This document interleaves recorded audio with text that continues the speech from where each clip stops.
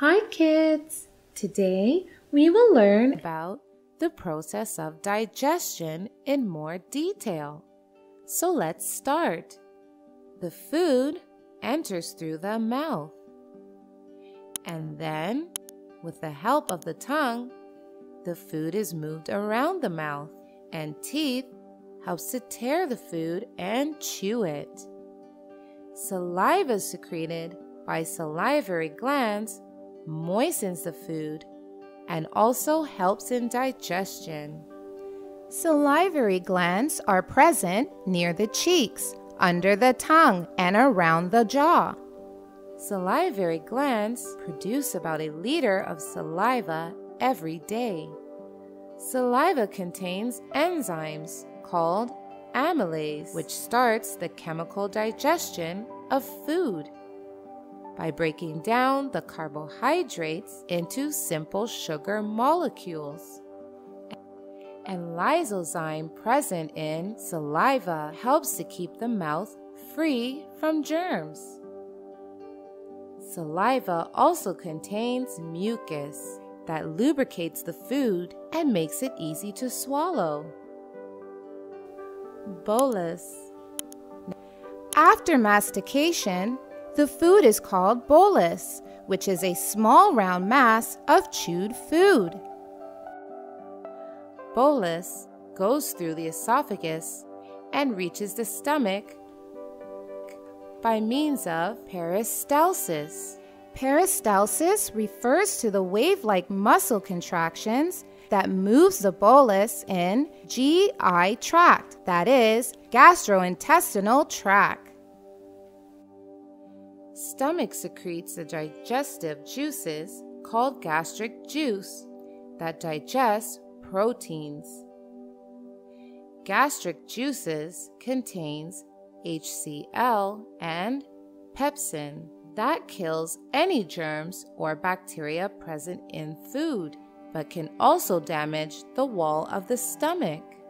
So stomach releases mucus that protects the inner wall of the stomach from acid. Stomach also performs mechanical digestion by means of peristalsis. Peristalsis moves the food and mixes the food with digestive juices. After the 1 to 2 hours, the food changes to a liquid state, which is called chyme. This chyme from stomach now enters the small intestine. In humans, small intestine is about 6 meters long. Small intestine gets the digestive juices from the pancreas and liver. The digestive juice from liver is called bile, and the digestive juice from the pancreas is called pancreatic juice. The pancreas is a leaf-shaped organ that lies below the stomach. The pancreatic juice contains enzymes that helps to digest carbohydrates, fats, and proteins. The pancreas is the first organ that starts digesting fats. It also contains bicarbonate, which neutralizes the acid from the stomach. The liver produces a digestive juice called bile, which is stored in the gallbladder. The most important and main function of the small intestine is absorption of nutrients and minerals from food. And almost all the water, nutrients, and minerals are absorbed by the blood cells and becomes part of our body here.